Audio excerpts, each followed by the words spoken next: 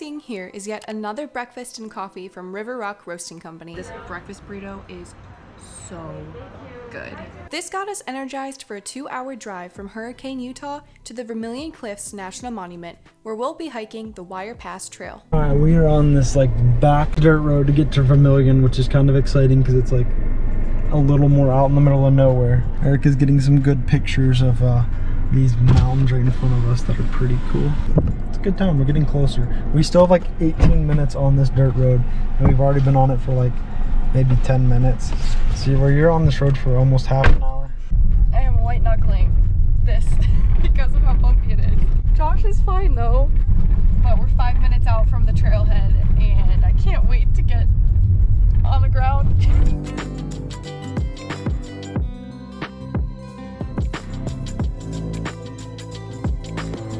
That was a crazy drive. All right, so this one has a sign that says like all kinds of warnings, like make sure you have 4 liters of water per person, and do you know how to navigate on a trail that isn't clearly marked and stuff like that, because this is much more backcountry. You can get lost or overheat and down this long dirt road. So this is a different experience. So if you're looking for like the next step up or next challenge, less touristy, this might be the move for you.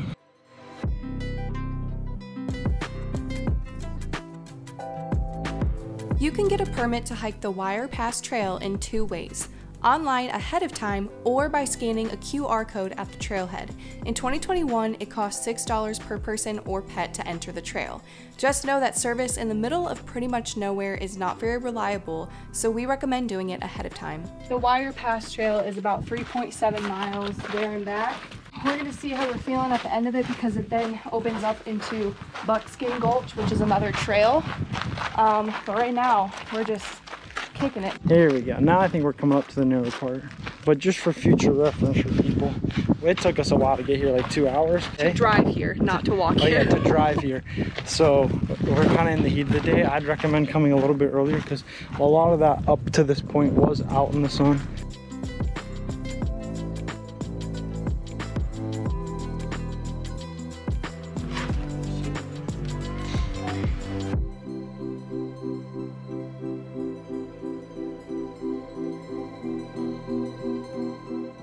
There is a wind right here, which is so nice. It's shady, it's breezy. We're coming up to a ladder, I think. Oh, it drops down. Oh my goodness. You got this. Oh, that was so easy for you. I'm so nervous.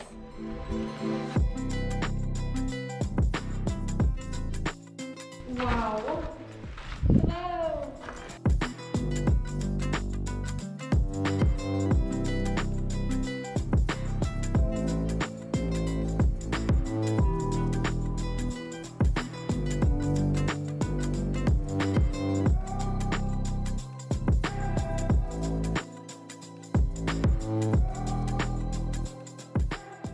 We are above the trail. Thanks. Alright, I'm gonna go down first. You good there? Oh, how'd you do that? That's not, I'm gonna slip, Josh. Hang on. How did you do that? Just put your foot there. There you go. Jump.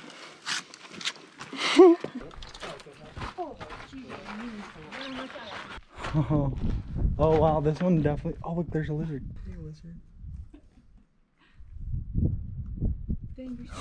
Oh, this one gets tight. This is probably the tightest one yet, and the most shady. I am extremely claustrophobic Yeah, as a look at that. human. It's like I can't do it. Oh no. It's honestly not that bad, Erica. I know, but it just freaks me out. How'd you get down? Put your Can hands you hold on my like, hand? Put your hands on both sides of the wall and just let yourself down. Venture girl, venture girl. Oh wow.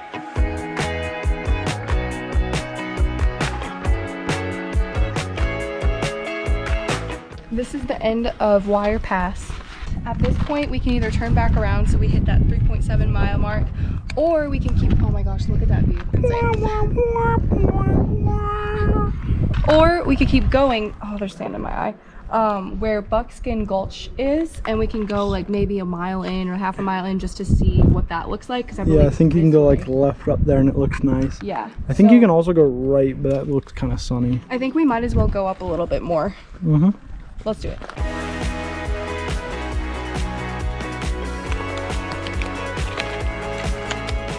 This is Buckskin Gulch. Wirepass, where we came out, is that way. We're kind of headed back that way now. But apparently there's an elephant rock that way. And then there's a canyon if we would have went right out of Wirepass. All right, can you tell which direction we went? I think that might look like an elephant. And I was like, I guess we'll recognize it when we see it. And I would say that looks like an elephant to me. Looks like a little elephant walking right at you. Fun. These rocks are so cool because they like obviously fall off the top or something. So watch your head. They make these like splash marks, which are crazy because it's soft enough to go in and have the ring like kind of come up, but then it like hardens fast enough that it just stays like that. Now we're headed back the way we came. We'll probably head back towards the car, then we'll head to Coral Pink Sand Dunes State Park. We've got 3 miles to get back.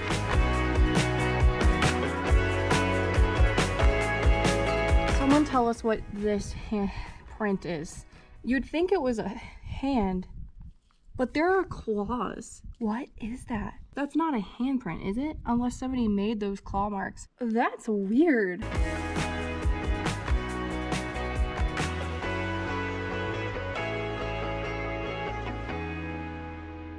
I don't like to be under rock arches, but I saw this handprint from afar and I was like, oh, what is that? And then you notice like all this like writing, which I think is vandalism, but they got a nice handprint in there. We're on the long part, which is out in the open sun, like no clouds in the sky. I think we have about half a mile left. Yep. Till we get back to the car. But we chose right in the middle of the day. Guys, if you're coming here, go early in the morning because this is gonna feel a whole heck of a lot cooler in temperature than right now. Bring a lot of water. But it is pretty, and you got the blue sky, so. Haha. We're back. Yes, 6 miles. 93,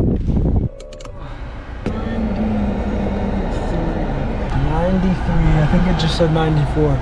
My AC cooled off the world by 1 degree. Or cooled off Utah by 1 degree. As the car cooled down, we made the hour drive from the Vermillion Cliffs to Coral Pink Sand Dunes State Park.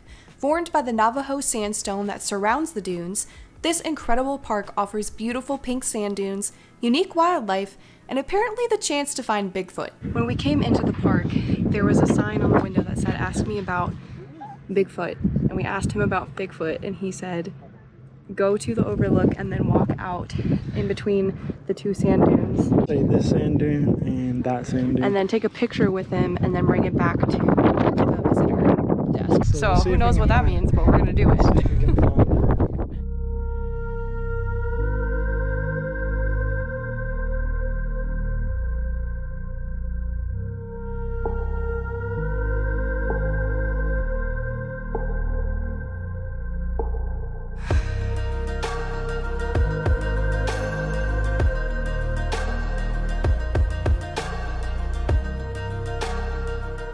Oh my gosh. Oh, God dang. Oh my gosh. This is fun, but a challenge. This is, again, different from everything we've done so far. Oh my gosh. Cool in its own way. Getting up this hill is crazy. Sand dunes are constantly changing, so if we were to come back in a year from now, this pattern of like sand dune would be completely different. It's amazing.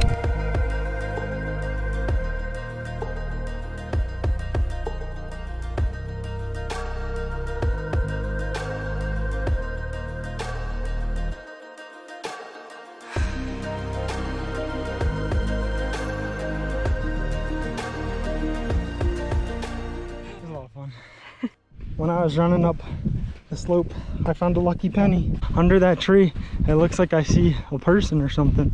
Something big and hairy. I don't know what it could be. Oh my gosh, that's so cheesy. Oh my gosh.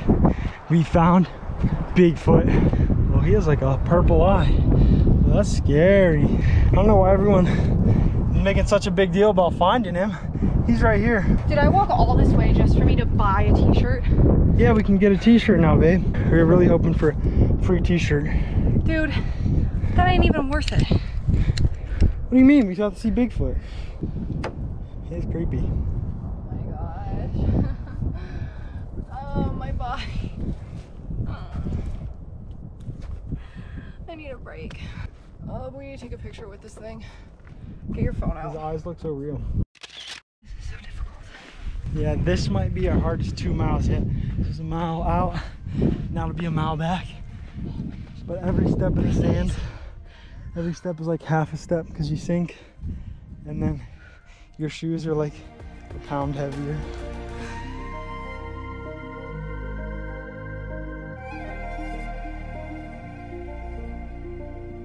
Erica has discovered a new way to walk in the desert. Very flat-footed, like a snowshoe, and you don't sink in as much. And it makes it easier. Desert tricks with Erica. We found the pink coral. Look at that. That's awesome. It's so weird looking, but it's really cool. Yeah, look at all this really cool coral. Also, if you step in other people's footprints, it makes walking a whole lot easier too. It's crazy. There is the lookout point. We're parked just on the other side. We're at 2 miles. It's been an hour and 16 minutes. That feels like so much longer. What an experience though. Like, do it, but just be fully prepared. Precious land. Oh my god. Oh, it feels so good. Ah, solid ground. Let's see how much sand we got. Right, final sand dump. Oh my gosh. That is at least a pound, maybe more. Oh my gosh, it is just gonna keep coming. It's like a magic trick, really. And then it's like in every sock and crevice. All right, let's go to the gift shop. Let's see if we can get a t-shirt. Oh, that gecko just ran right under my legs. Really? I was like, what is running at me? All right, babe, hold up our spoils. I saw Bigfoot at coral pink sand dunes. Okay, it's low-key a really nice oversized t-shirt that both of us can share, but we still had to pay for it. It was $12 instead of $15 if you posted your picture on social media and hiked to the place. Really wish we could have gotten it for free, but I still really like the t-shirt. We're so supporting a park, so yeah, it's good. Exactly. Yeah. So, and we get a nice little souvenir out of it. Yeah. There is cow crossing signs all over the road here, by the way, which I've never experienced before. It's pretty cool because we literally just saw a cow cross the road. Hi, cow. Hi, cows.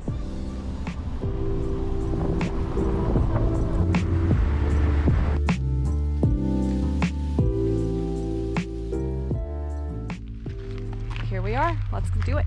Are you ready? Yeah. I'm a little nervous. A little nervous. Once we see it.